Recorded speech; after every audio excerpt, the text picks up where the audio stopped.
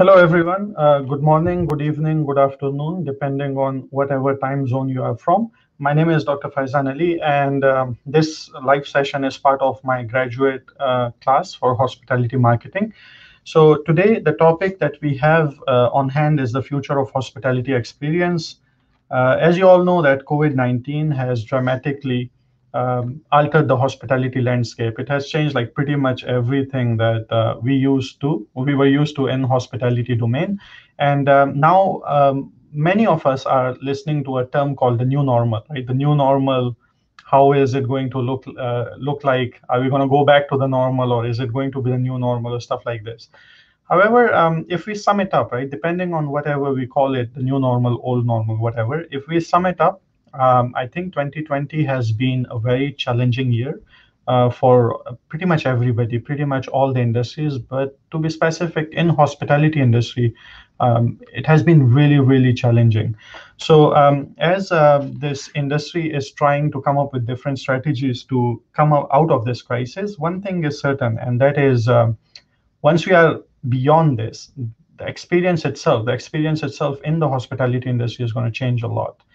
It will be different. It will be different for how consumers look at it, how they perceive it, and stuff like this. The question is, how would that experience look like? How is it going to evolve? Or what are we going to expect, or what are we going to see in the future about this hospitality experience? So, to answer these questions, I have invited a very good friend of mine.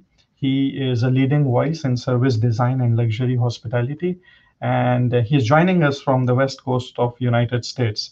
It gives me a lot of pleasure, a great pleasure actually, to invite a good friend of mine, somebody I really look up to from his posts and everything on social media, Professor Dipra. And he is joining us today. I invited him to talk to my class, to my students, but then I thought, why not make it open to others so that everybody can benefit from him? So Professor Jha, he is a scholarly associate professor in hospitality management and international business at Washington State. I have to look at a paper to read it. It's a lot of things that he is doing. So it's difficult for me to memorize. So I have to make sure that I do not miss a lot of stuff that he is doing. So he is currently at Washington State University, Carson College of Business, and he is also the assistant director of the School of Hospitality based in Pullman, Washington. Before COVID-19, Professor Jha, and I was just so amazed at it because I was in China. I was looking at his Facebook and everything, what he was doing. So he traveled to the world to consult with luxury brands and tourism ministry in several different countries. He was invited as the first professor in residence at Venetian Mega Resort in Las Vegas, which with more than 7,000 suites and 150 plus restaurants, 2.25 million square feet of event space. It is the largest luxury hotel in the world.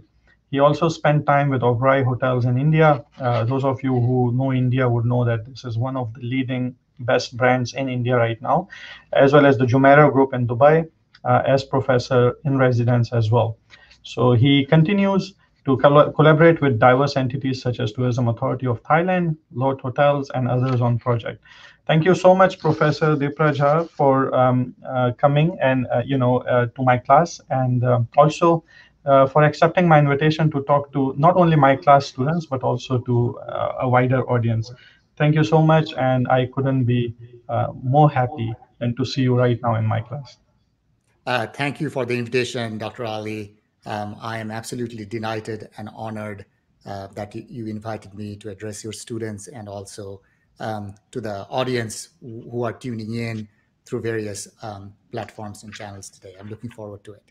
Thank you. So before we start, very quickly, I would just request everybody, we don't have any other interference of audio or whatever because of the platform that we are using, but I would request everybody, if you have any questions, make sure you use the chat box in YouTube or LinkedIn. That way we can post your questions onto the screen, and we'll have Dr. Dipra Jha to answer your questions towards the end. The session will last for around 40 minutes. Dr. Dipra Jha will talk about future of hospitality experience, and then we will have some time for question and answer in the end. Let us get started. I will be quiet now, and I'll let Dr. Dipra take the stage and talk about the future of hospitality experience. Thank you again, Dr. Ali. Um, Hello, everybody. It is a pleasure to talk to you today a little bit about the future of the hospitality experience. And I just want to start with a little bit of self-introduction to give you a sense of who I am. Dr. Ali already did a little bit of introduction. I I'm currently at Washington State University's Carson College of Business. I teach primarily in two areas, which is hospitality business management and also international business. My primary areas of expertise are luxury hospitality and tourism strategy within the hospitality sphere. I absolutely love to travel. And for me, hospitality is not something that I only teach or talk about. I am really very, very passionate about the industry. So it breaks my heart to see the COVID-19 impacting the industry in so many brutal ways.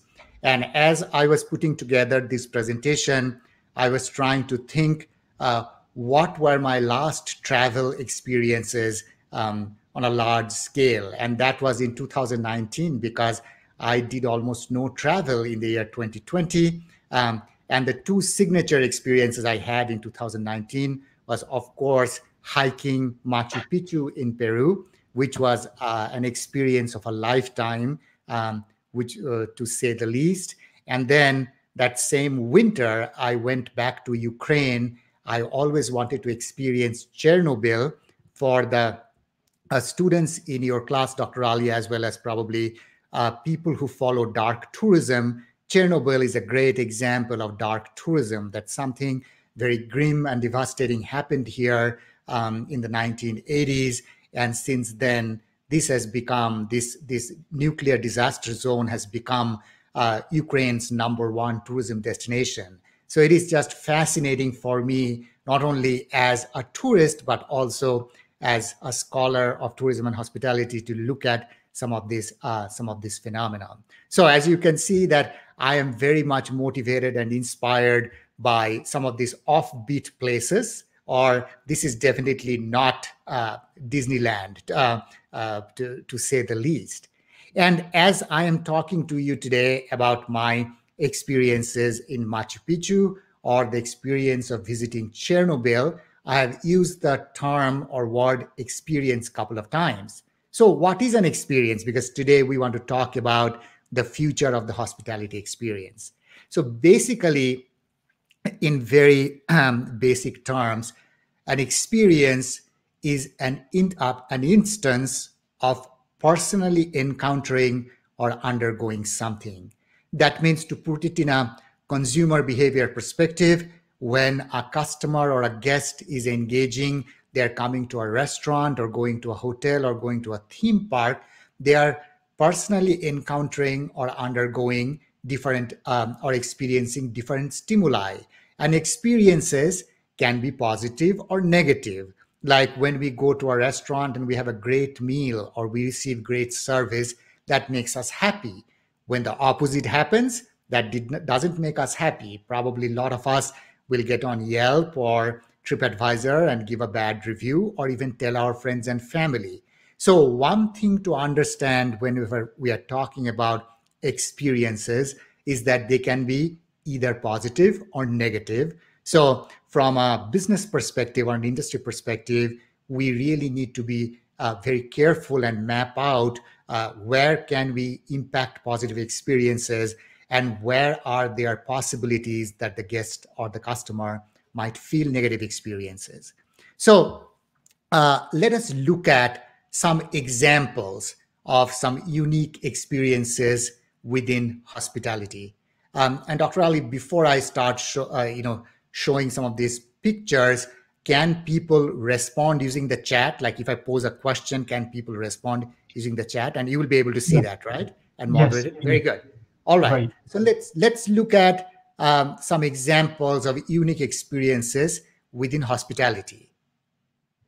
Can anybody tell me, where is this? Or what is this called? The question is, where is this? Or what is this place called?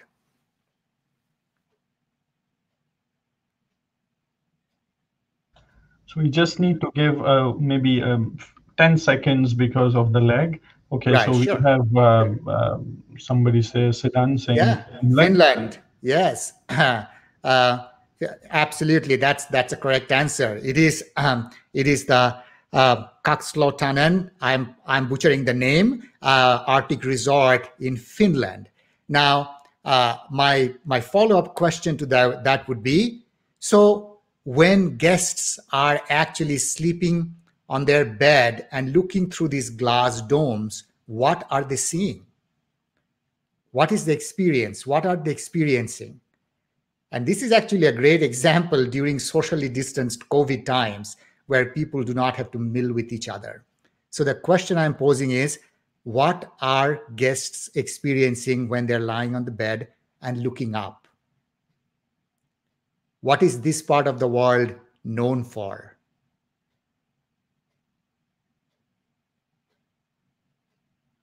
Northern Lights. Very good. Very good. We have a great audience today, Dr. Ali. Like, they're just hopping. Exactly. Yeah. So this is a great example of how a hospitality experience is created based around a natural wonder. It is very unique. It is very bespoke. It is not available everywhere, and you need to travel to this place to be able to experience it. So yes, Jennifer says Wonder Stars, Northern Lights. Very, very good. Exactly. Let's look at another example. Who knows where this is, or what is this called? What is this place called?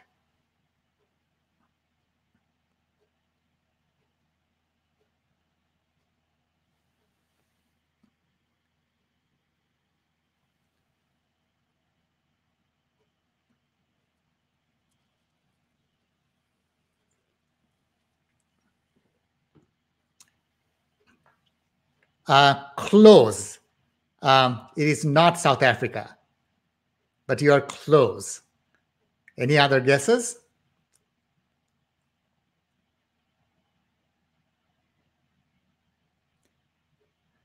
Yes, breakfast with giraffe. Okay. So this is the Giraffe Manor Hotel in Nairobi, Kenya. So yes, Jennifer, you're absolutely correct. It's the Giraffe Manor. Once again, a very unique experience. This is not only a hotel, but it is also a conservation center for the endangered Rothschild giraffes. So people can experience the beauty and the majesty of these animals by spending time with them. And this is not a Photoshop. You can actually have breakfast with the giraffes. So as you can see, that hospitality experiences can be very unique, something very, very bespoke, depending on what you are trying to deliver or what you are trying to present to the guest. And then, of course, I have to show the example of the Disney experience, because this is absolutely encapsulates what a true experience looks like. Many times I will pose this question to people. So when you are actually visiting a Disney park, what is it that you are paying for? So can somebody tell me, what is it that you are paying for when you are visiting a Disney park? So what's the basic core product of Disney? What does it boil down to? Let's hear some answers. I am sure being located in Florida, where USF is, we have a lot of people who are Disney fanatics probably there. So can anybody tell me, what are you exactly paying for when you are actually visiting Disney?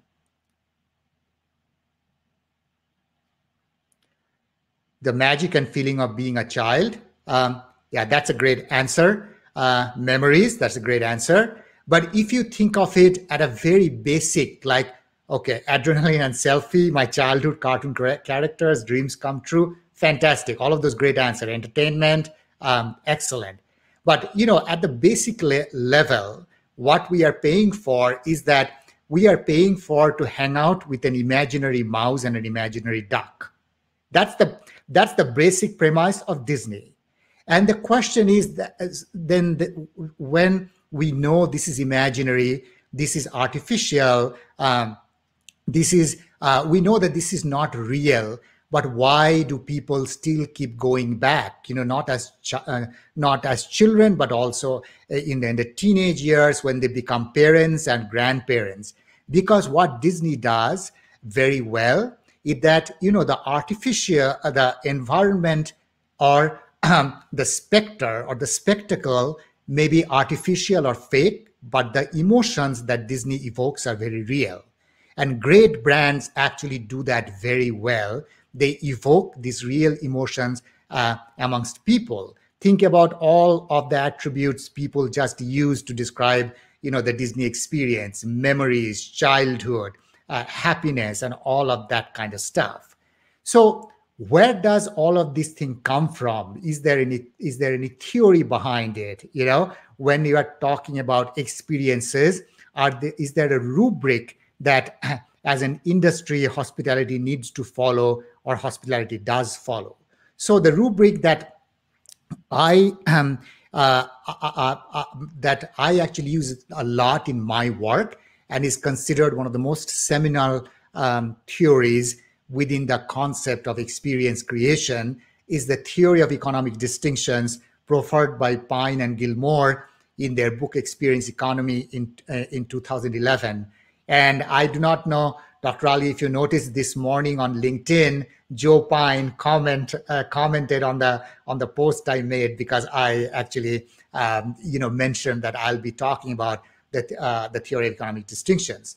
So what is the theory of economic distinctions? What is Pine and Gilmore trying to tell us? Basically, what they're saying is that society has moved from being a commodity-based society to a goods-based society, to a services-based society, to an experience-based society. How? When society was commodity-based or agrarian, when human beings were more of a farming community, we grew crops. Say, for example, rice, wheat, whatever. We actually stored them in bulk, and then we took them to what we call a market. And then, depending on how good quality that wheat or that corn or that barley or rice was, people used to get paid. From after that came the Industrial Revolution. We started making goods, stuff like the computers or the phones or the cameras that we are all using today to connect. So in a goods or industrial society, we make tangible stuff. Like, for example, iPhones are made in a standardized format, millions and millions of iPhones. They are all standardized. And in case of an iPhone, Apple is the manufacturer, and buyer are millions of people around the world. And the factors of demand are the features, because, even within the iPhones, depending on the version that you are buying, the features are slightly different. Then came the service economy.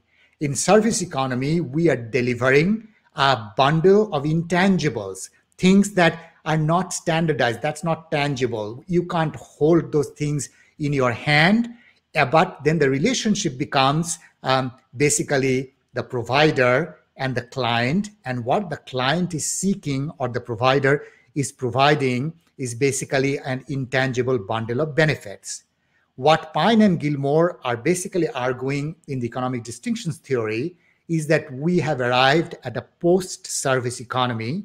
And in the experience rubric, or within the experience economy, the job of a business, in this case, it can be a hotel, a restaurant, a theme park, whatever, is just not delivering intangible benefits, but basically, to treat people as guests and stage memories. So the difference is that instead of just delivering, it is staging, and also instead of customization, it is personalization. So what you want your consumer, your guest, your customer to do is go away or walk away with this feeling of sensations. In other words, we call it wow. Like when we talk about wow, what that wow means is this feeling of this sensation. And we just talked about Disney a couple of minutes ago. So if anyone remembers what Disney calls their staff members, they are not called employees or staff members. Can somebody tell me? I'm sure a lot of people know this already. Can somebody tell me what does Disney call their employees? They are not called employees or staff members. So, Professor Dipra, while we are, waiting for some answers, right, because there's a slight delay, I want to ask you this.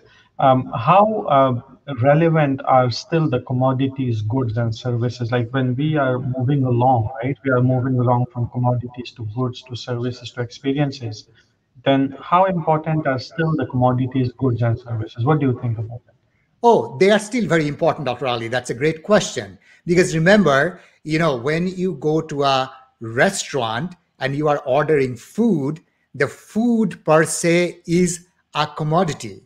It is made of what it is made of, whether it's meat or so. You can't say that, I have tremendous experience, but I will have bad food. That's not going to go. But the point that Pine and Gilmore is making is that yes, it is very important that think of this as scaffolding. That you start with a very good product or a commodity, or all of the other stuff. Of course, you need to have a very good service architecture, but your goal as a brand would be to deliver an outstanding experience combining all of those. Does that make sense, sir? Yes, it does. And then we also have some answers like cast members and Imagineers. Yes. Yes, that's very good. And that was what I was getting at. Cast members. Do you see that, in Pine and Gilmore's rubric, they're talking about that in the experience realm, your job is to stage memories. So basically what Disney is saying that if you work for Disney, you are just not delivering a service, you are staging memories. Hence, you are a cast member in a play, So that is where the cast member, and now you see how this theory connects to the real world. Now, this is, I'm showing you this rubric, this theory, this is great. A lot of times I'm asked that, okay, Professor Jha, can you give us a real life example of how can we actually convert or transform a service into an experience? So here is an example. So I mentioned at the top of the of my presentation that I love to travel and I travel a lot. I have had the good fortune to travel to many places around the world, and because of the work I do with luxury hospitality, I get to experience some pretty interesting and amazing things. So this was several years ago. I was in Macau, China, for a conference. As a matter of fact, it was an APAC CRE conference. The faculty members or graduate students in this call will know probably what APAC CRE is. So I was staying at the Four Seasons Hotel in Macau. So I arrived. I was slightly late to arrive at the hotel, and we had a conference reception that same evening. And as I was getting ready, I realized my dress shoes were dirty, and I forgot to pack my shoe shine. I usually have a couple of shoe shines traveling with me in my suitcase. So what to do? But hey, this is the Four Seasons, so it should not be a problem. I called guest services and I said, I just need my shoes shined because I need to go to a conference reception. Somebody came, picked up the shoes and said, when do you need this, sir, by? So I said, well, probably an hour. And less than 45 minutes, there my doorbell rings and my shoes are delivered back, but they're delivered back like this. This is a great example of how a simple service like shoe shine, which is delivered by thousands of hotels around the world, can be elevated to a world-class experience. So I'm going to pose a question, if I may, Dr. Ali, to the students in your class. So you all are taking a graduate level marketing class. Define this picture for us or analyze this picture for us. What's going on here? What's going on here? When a hotel or a brand delivers my shoes like this to me, what is it telling me, the consumer or the guest? So again, Professor Dipra, while we are getting some answers, right, I have another thing to for you to comment on, right? So we also want people to have more value from this. So I was talking to one of my friends, and my friend, okay, so we have some answers. Let me hold my comment to the end, and then we'll see how you feel about these answers. Anticipatory service, they care about your expectations. Yes, but frankly, I wasn't expecting something like this. This was beyond my expectations, because I would have been perfectly happy if my shoes came back well shined. I was not exceptional. Very good point. So presentation, Jennifer says, very good. Yes, high quality and elegance, very good. So what I'm saying, that if you very closely respect and superior attention for guest perception, very good answers. So if you look closely at this picture, you will see that three things are working here in tandem. First, the care for the guest. First, the process. That means every employee in that Four Seasons hotel needs to be trained how to actually pack their shoe shines like this. Otherwise, this is going to become very tacky. You see how the Four Seasons branding has been placed. So first of all, you need to develop a process. Then people, all of the housekeepers needs to be trained. The wow factor, very good. And finally, innovation. And since we're going to talk about future today, that means thousands of hotels around the world are providing shoe shine service, but the Four Seasons organization asked the question, how can we innovate around a simple shoe shine service and make it an outstanding wow experience? You see? So the point of this visual is that you can take something ordinary and make it absolutely wow, extraordinary, and exceptional.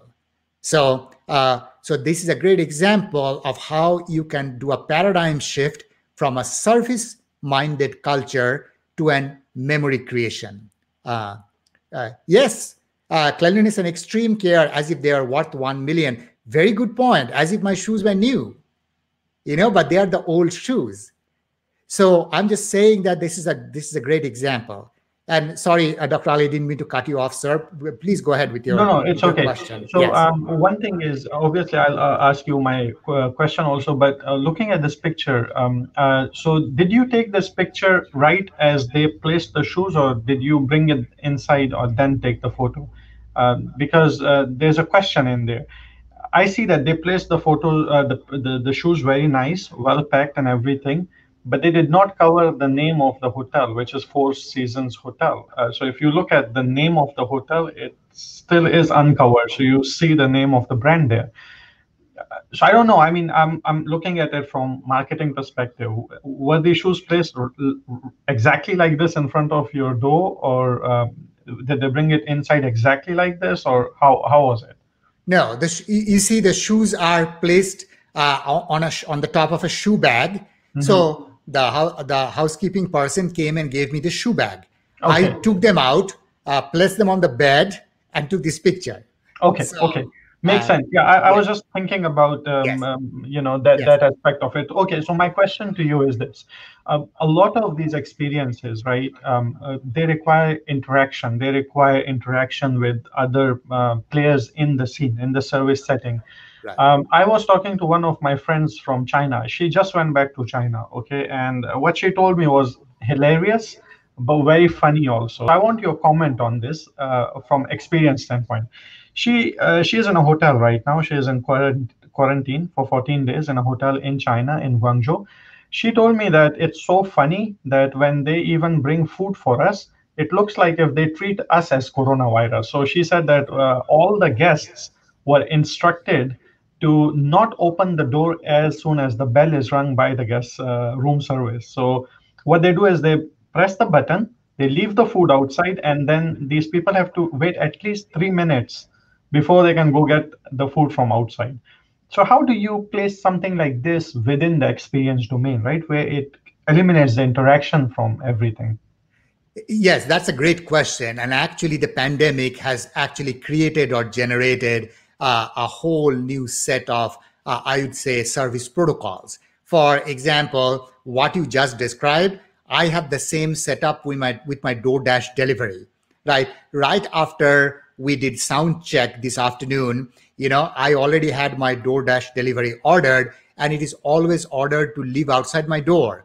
And what do? They sit the food down, they take a picture, and then they text me the picture saying that your food is waiting outside. And then I open my door and grab the door. Is this ideal? No, because hospitality is an interactive industry. But and in the next few slides, I'm actually going to talk about how the technology is actually changing and the expectations are changing as well. But those are the protocols, because there's a reason, because you do not want to expose the hotel employees to any potential illnesses. That's the reason the guest is not supposed to open the door, and so on and so forth. That's a great question. So yes, I completely agree with. That's probably a new normal thing that we are going to see a lot. So what I want to do now is I want to shift gear a little bit, and I want to talk about how does the future of hospitality experiences going to change or changing depending on certain, I would say, large themes. So the first theme is what I call built environment.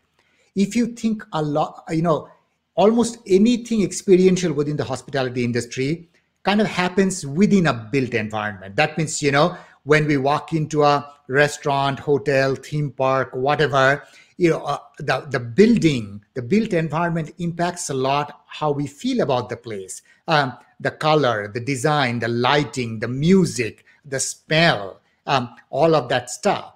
So when we think of very futuristic designs, this is an example of the Marina Bay Sands Hotel in Singapore. It was built at a project cost for $8 billion, 350-story towers, and then an infinity swimming pool on the top.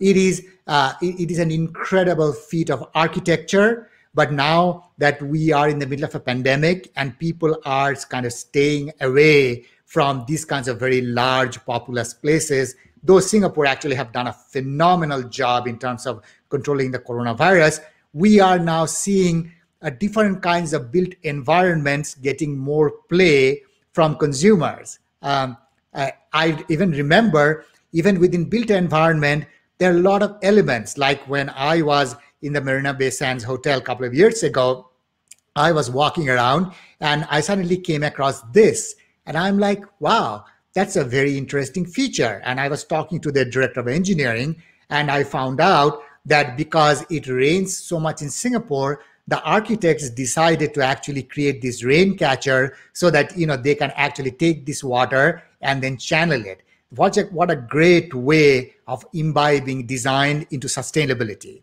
So even if we are looking at very large built environments, there are lessons to be learned. But then with the COVID-19, we are seeing a lot of demand in places which are much, much more remote. For example, the Finlow Resort in Northern Ireland, where you get to sleep in these bubbles. So it is the exact opposite of the very massive Marina Bay Sands.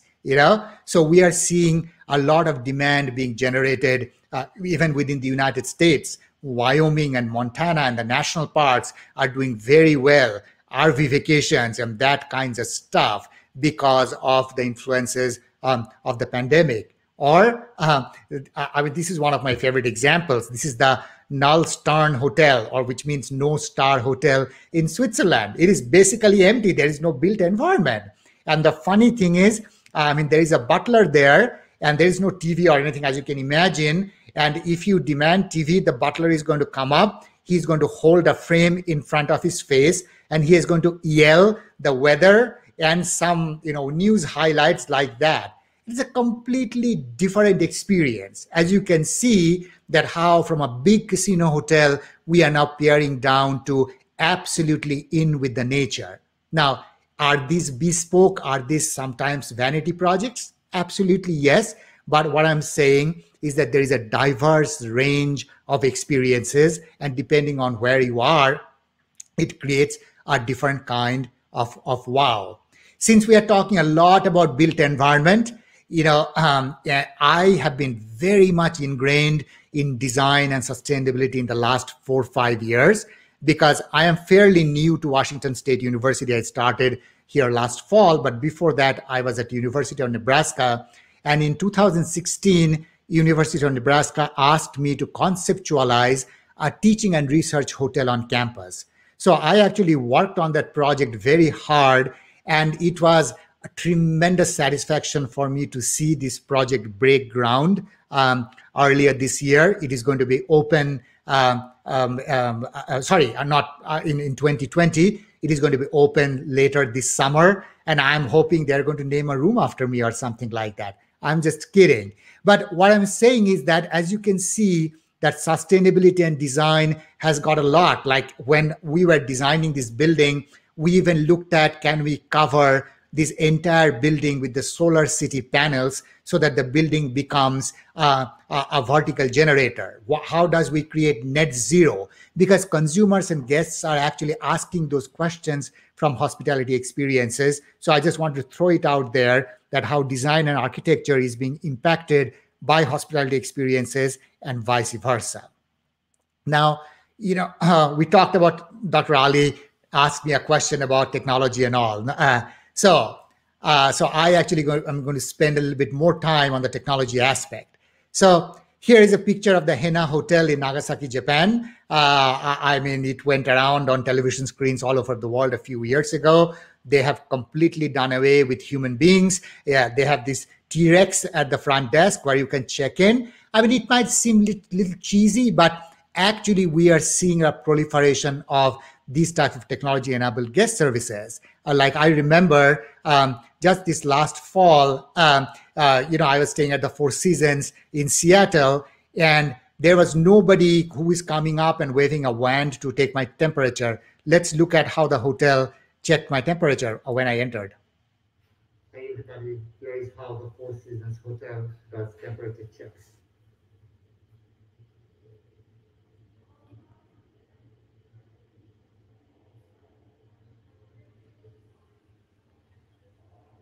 Normal temperature.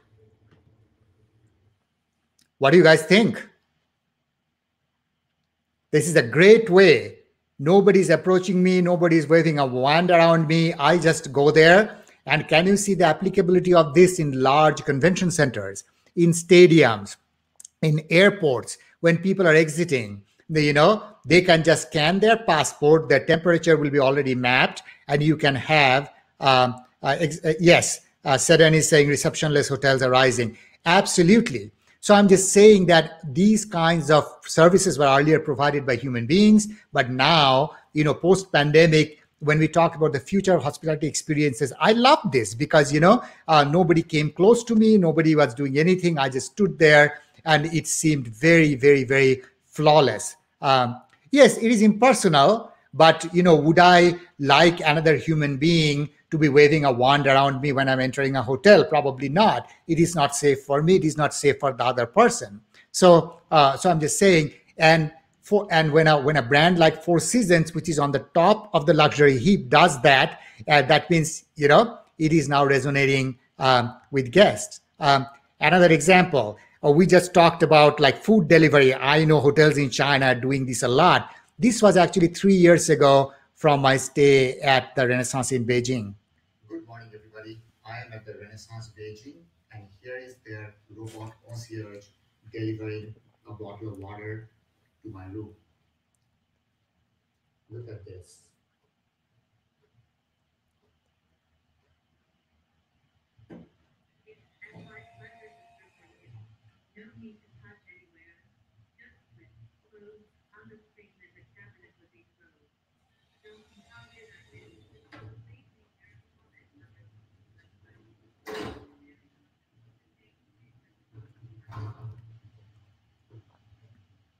It's fully automated, and now it's calling the elevator and going downstairs.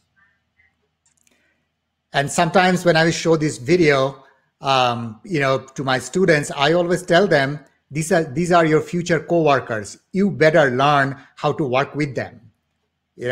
So So yes, and Jennifer says some experiences don't need to be personal. This is one that would be very beneficial, exactly, and save time. Also, I have asked this question many times. Do you really need a human being to run a bottle of water or a toilet paper to a room? Think about a limited service hotel where you have probably only one employee during the entire night shift. You can actually automate some of these services, and as these kinds of technology proliferates and the cost goes down, this will become much more affordable.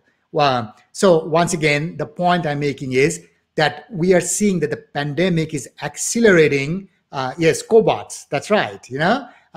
They're accelerating some of this technological use, and now hotels will, and the guests or diners, consumers will feel much more comfortable in using some of this stuff. A lot of people have asked me about the business of personalization, because sometimes personalization is such an important aspect of the experience. Like, how can you personalize using technology? You absolutely can. As you can see, this hotel in India. I mean, I walk into my suite, and the television screen actually has actually this on the TV screen, and as you can see, not only the name of the hotel and welcoming my name, but it is that red bow tie. I immediately knew that it was talking to me because I wear bow ties all the time. This is not a generic thing. So you can use the power of technology to actually deliver highly personalized experiences. I mean, whenever we are talking about other personalized experiences, this is a non-digital one. How do you actually speak directly to the guest? This is from JW Marriott Shanghai. I was at University of Nebraska at that time. Look at that welcome amenity. A little corn Huskers postcard here. Popcorn, corn, Nebraska. This beautiful dim sums, Shanghai style, and of course, desserts. So I'm just saying that this is not somebody just had run to the supermarket, got some Hershey's chocolates, and put them there. They're asking the question. In real experience design, you are constantly trying to understand your customer or consumer and actually speak to them. They are just not a number on your guest registration card or your reservation system. And another one that I like a lot is from Ritz-Carlton, Hong Kong, where I walk into my suite. There is this chocolate cake waiting for me. It says, "Eat me, scan me," with a QR code. I thought it was a joke. It was not. When I scanned the QR code, the Ritz-Carlton Hong Kong website came up with an embedded video message from the general manager welcoming me to the hotel. So now you see how you can actually personalize using technology. So this is a great example of personalization, technology, and innovation. If you talk about can we use the power of technology to deliver experiences for destinations? I mean, Seattle, from my home state where I live now, Washington, just did that. The Space Needle of Seattle is a very famous landmark. This New Year's Eve, what they did, they paired up with T-Mobile, and actually they created this virtual spectacular using a sky mapping technology. I mean, you could only see that through your television screens, but if you think about Seattle as a city, Seattle is home to some of the biggest technology corporations in the world. Amazon, Microsoft are all. So when Seattle is putting this out, it is more than just a spectacular. It is saying Seattle is a city of the future. We are a destination of the future. You see that how you can actually use the power of technology and experience delivery to combine all of that stuff. Smart data. I remember this. This was, I think, 2 years ago. I was going somewhere. I was in Dallas Fort Worth Airport. I sat down, wanted to eat a meal. I swiped my credit card at the airport restaurant, and this came up. It said, "You have been rewarded. Thank you for being one of our most loyal card members. As a token of our appreciation, we have paid for your meal today, including your selected gratuity." I am sure, Dr. Ali, in your class, your students are learning about data and big data. I always tell people, information without context has no meaning at all. You can have all the data in the world you want, my friends, but if you do not know what to do with it and how to use it, it won't make any sense.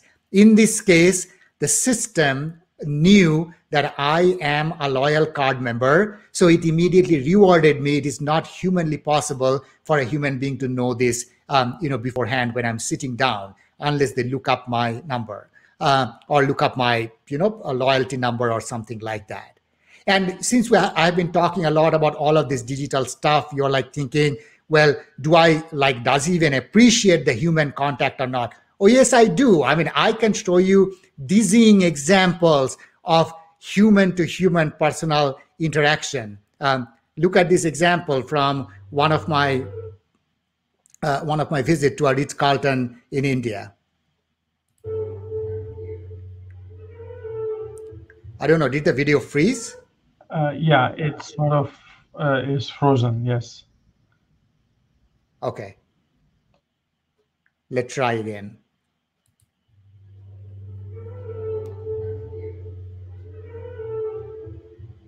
Okay. Doesn't matter. Okay, let's move on. Can you see this slide, Dr. Ali? Yes, but I just want to comment on this one very quickly. You are right. There's a lot of chat in the chat going on with some people in favor of digital and robotics and stuff like this, whereas another group of people are more about human and in-person touch and stuff like that. So I just wanted to make a comment. Sure. Let's see one more time if this video can play.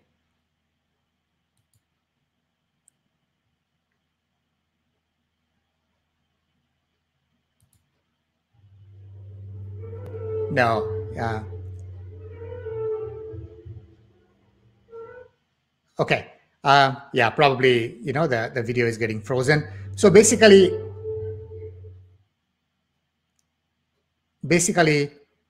what the video was, that as I was walking into the lobby of the Ritz-Carlton Hotel, they had a whole team of employees standing there, each one holding a letter of my name in their hand, and it says, "Welcome, Professor Jha." So they were like, somebody holding the W, somebody holding the E, somebody holding the L, and so it was an incredible, dazzling kind of a stuff. So the final thing I want to talk about is the concept of servicescape. So servicescape means, say, if your restaurant or if your business is like a canvas, you are going to paint a picture and deliver these outstanding experiences or tell the story. So this servicescape example is from one of my recent stays at the Four Seasons in Seattle. So this is a picture of what my room looked like. But the day I arrived at that hotel, these amenities were waiting for me in my room.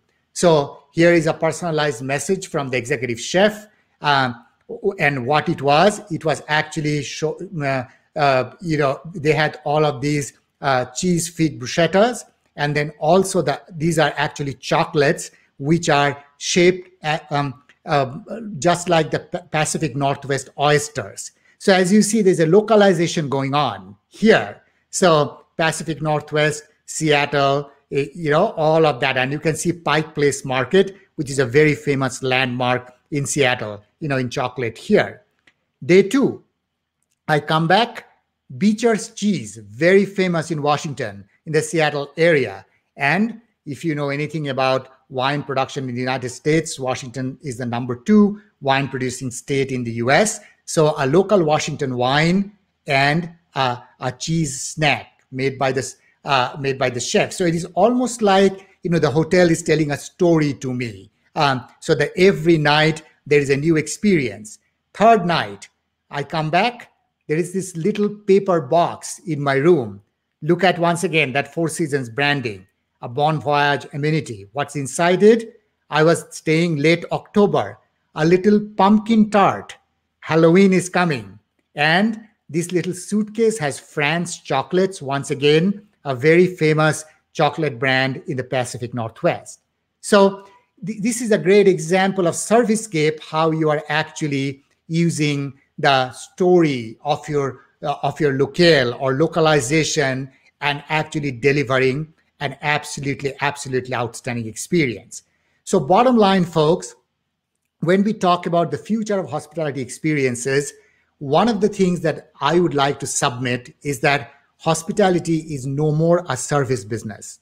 It is an experience business rooted in three things: people, process, and innovation. If you thought about that example of the shoe shine I showed you, that it was all a combination of the people, training the housekeepers in that hotel how to pack those shoes, process right from the placement of the Four Seasons brand to the paper and all of that, and innovation, how do we innovate around it? And then finally, a lot of time people would ask me that, okay, what's the difference between a okay or a good, say, restaurant, hotel experience and an outstanding one? How can we stay ahead of the curve? So I will end my presentation with this story. So, I really love fried eggs for breakfast. So, for a lack of better term, I will call this a tale of fried eggs. So, when I lived in Lincoln, Nebraska, a few years ago, before school started, I decided to take a staycation. That means, just stay in town at one of the hotels. So, there is a big Marriott hotel there. So, I decided to check in. They upgraded me to a very nice suite. Next morning, I woke up. I ordered my favorite breakfast, fried eggs and cereal and tea and orange juice by in-room dining. And here is the breakfast tray from that hotel. I want to hear a couple of comments from the audience. What do they think about this breakfast tray? What do you think about this breakfast tray, folks? All right. So again, while we are waiting for the answers, earlier we were talking about technology and in-person experiences versus technology and stuff like this, right? I just want to have a quick. I'll explain a quick observation that I had recently. I went to Busch Gardens, right, with just to travel. It's a theme park here. So what they did was they put up a tent, right before where people enter the theme park, and this tent has like a lot of ropes. So they were channeling people into rows and lines and everything. But then everybody was just passing through. There was nothing. I mean, the reason why they put this tent was just to give an impression that they are checking temperatures or whatever. But really, there was nothing. I mean, there was a camera on top somewhere, but they were not even asking people to stand for 5 seconds or 3 seconds so that your temperature. So to me personally, it was actually very disappointing having that in person. Like there's a person standing there, but then it gives you a negative impression because you feel like it's very careless or they're not doing something. Rather, if you compare it with that technology that you were just showing, at least there's no person, but you are sure that your temperature is taken, right? And it's Right. accurate. All Yes. right, so we have some answers. Let's put them here. Okay, so somebody said burn, and someone said not the nicest presentation. Very And good. okay, yes, okay, all right. I'm trying to find more because there's some questions coming. Someone said looks good, and yeah, that's Looks good. burn. Yeah, Okay. Very was good. it covered? There's a question for you actually. Was it covered? Yeah, yeah, yes. I mean, the plate came covered. Yeah, they had a they had a plate covering on it. So as I was taking this picture, or I just saw this presentation, it just reminded to me that just the week before this stay, I was actually in Hong Kong, and I was staying at the Intercontinental there in Hong Kong, and I ordered the same breakfast. Now let's look at that presentation.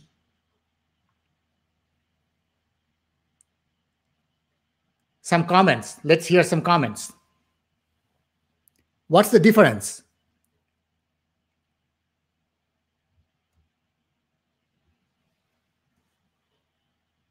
Okay, so again, while we are, waiting for answers, there's a relevant question here. Okay, we start getting answers.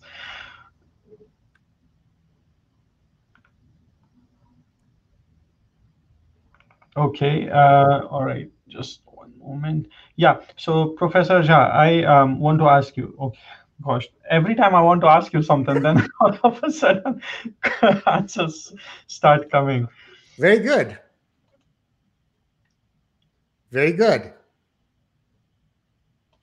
So the point is very simple. One is called mediocrity, the other one is called excellence. And the point I'm making, folks, is that the leap from mediocrity to excellence cannot be accidental. It has to be intentional. That means, once again, just like the shoe shine example as the Four Seasons, somebody at the Intercontinental Grand Stanford in Hong Kong asked the question, how can we make this presentation much more Instagrammable, for a lack of better term? And this is not rocket science. All they used is, egg rings to make the egg. As you can see, that there is no cling wrap on the orange juice and no frosted flakes, just like that. Once again, quality is never by accident. It's a conscious choice. Experience delivery has to be a conscious choice. What kind of experience are you aspiring to deliver? So I mean, like, some of you were absolutely happy with the first trade because some of you said, looks good is absolutely fine. But then there is a different way of presenting the same fried eggs. That's the reason I call this story a tale of fried eggs. The same fried egg can be presented or experienced very differently, in how they are presented. Look at the plating on the right, how they have used a grilled tomato and the grilled asparagus to break the monotony of the white plate. There is aesthetics, there is artistry, there is a there is a real intent, or there is a real effort to actually create something absolutely more beautiful. So today, when we are talking about the future of the hospitality experience, my final comment is that you have to continuously stay ahead of the curve. Otherwise, the curve is going to leave you behind. As simple as that. So it is not a discussion between humans and robots. The discussion should be humans with robots. What actually helps to deliver an outstanding experience, where automation can be more required compared to where human interaction is much more much more called for. So with that, I have come to the end of my presentation, and here I am using a Zoom filter and pretending to be Professor Superman. So here are all of my social media. I know we don't have very much time left, but I'm sure Dr. Ali will ask, moderate some questions. But if you want to continue the conversation, you are welcome to write down my email or my social media handles, and then contact me via LinkedIn or all of the other. So, Dr. Ali, is it okay if I stop sharing the screen and come back? Sure. Okay, you already Sure. did that. So, Fantastic. thank you. I must thank you. Your presentation was really interesting. The examples were very good. I think it's always good to come out of the textbook for a while and see how things are happening in the real world in the industry, right? It's always good to look at the contrast as well. So we can take a few questions since we promised, and I think it would make sense. So there's a question that is very relevant to what you presented, right? So obviously, many people commented on your presentation. I can post them up. People say thank you or good presentation. But Sure. let's take some time for the question. So here's Sure. one question. I think it's a very interesting question. And the question says that most of the examples were from expensive places, right? So is it that this type of experiences only belong to luxury, or can we do it in economy or middle market? How can we do that? That's a great question. I get this question, multiple times during my presentation. Yes, I can. I can give you examples from absolutely fast food restaurants and so on and so forth. I remember a distinct example at a Chipotle. I was there after a very long and busy day. I was tired. It was past 9 o'clock in the night, and I'm just waiting to pick up my rice bowl and go home and eat it. And and the person, and I knew that she was the manager of that particular Chipotle. And as she's preparing my food, she said, how is it going, or how are you today, or how is your evening going? And I said, I'm glad the day is over. I just want to go home, eat, and go to bed. And when she finished putting my food together, she just grabbed a bag of chips and some extra guac. And she said, sir, this is for you from me. Go enjoy the chips and guac. So it doesn't have to be Four Seasons or Ritz-Carlton. It doesn't have to be all of those kinds of experiences. I mean, it could be as simple as a bag of chips and some extra guac at a Chipotle, which can make a customer's day. But once again, you need to have that framework or that rubric of asking the question, how can I make this customer's day? So, I mean, organizations, do they give their employees, team members, or their cast members the freedom to do that? As a leader, this also boils down to leadership. Like, as a leader, can you execute all of that? Like, I keep telling students everywhere that it is very good that you are learning all of these theories and all of that kind of stuff, but can you execute at this level? Because Chipotle forever, yes. So can you execute at this level? Because employers will not hire you for what you know. They will more importantly hire you for what you can do. So you have to keep that in mind. So that was a great question. Perfect. So there's another very good question. Thank you for your answer. And this question comes from the dichotomy of applied research versus academic research and stuff like this. So a good friend of mine, Dr. Siddhan, she is asking a question that how about academics? So if we have to, collect data or conduct research, do you think we have to redesign it considering the future of hospitality experience that you just talked about? Yeah, that's a great question, Dr. Saran.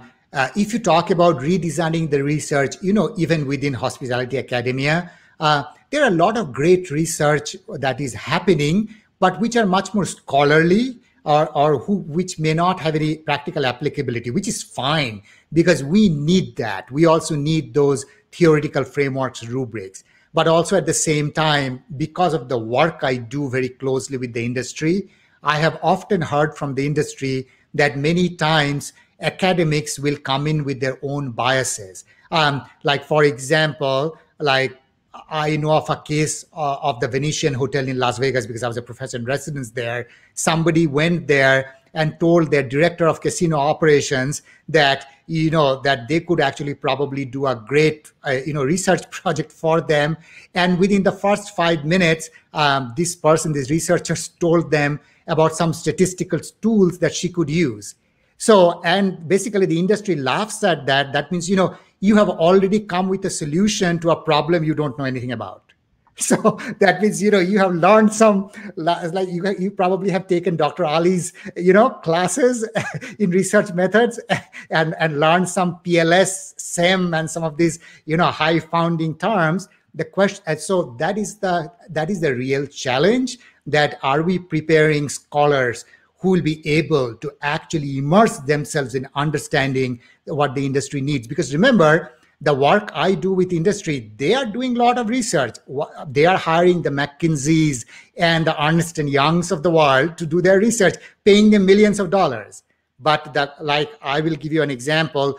When I was asked by University of Nebraska to conceptualize that hotel, I was told the chancellors and everybody else don't have time to read, so please write an one-page position paper. That's it. So I had to make the case for the university and the private investor to invest more than $30 million in one page. So that was my research, So it is.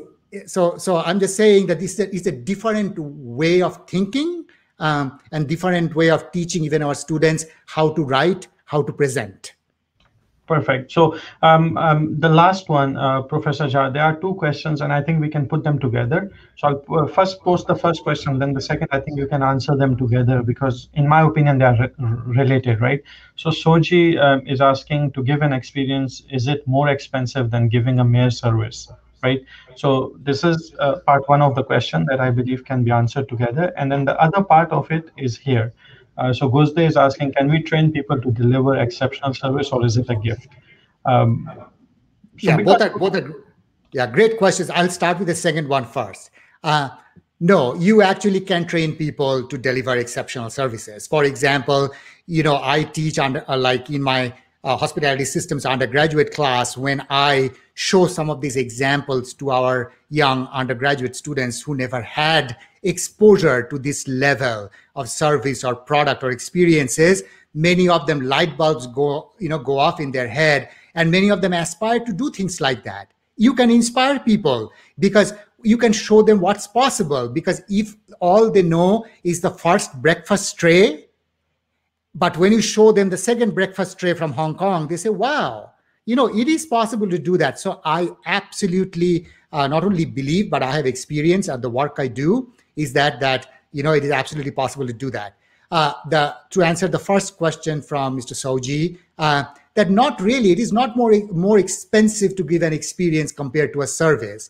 It is the way of thinking. So you have to actually have a paradigm shift in your thinking. Rather than thinking of your hospitality product as a service, think of it as an experience and design it around an experience. Like, and say, what can we do to make the customer's day, even within, I don't care, even it could be a Motel 6, a Holiday Inn Express, an Applebee's. Can we do something small, something meaningful, something impactful that's going to create a memory for the customer? Because remember, at the end of the day, people will always remember how you made them feel. If you made them feel good, if you made them feel important, taken care of, they not only they are going to come back and reward you, but they're going to tell their friends, family, post it on Facebook and social media. And that's why the power of experience is much bigger than the power of service.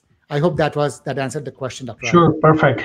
Thank you very much, Professor Jam. So this is all we have time for today because we are already 8 minutes over. But I'm pretty sure that everybody enjoyed those extra 8 minutes as well because it was just so eye-opening.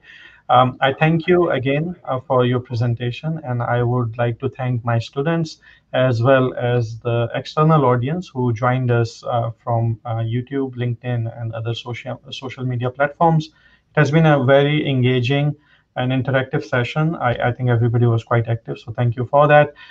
If you have any additional questions for all of you, including my students or external audience, feel free to connect with Professor Jha on social media or email, LinkedIn. He is very active. I think um, along with Dr. Jehan, Professor Jha is the other most social active person that I see on social media. So that's good. And in the end, on behalf of myself, School of Hospitality and Tourism Management at University of South Florida, I wish you all good health and a great rest of your day.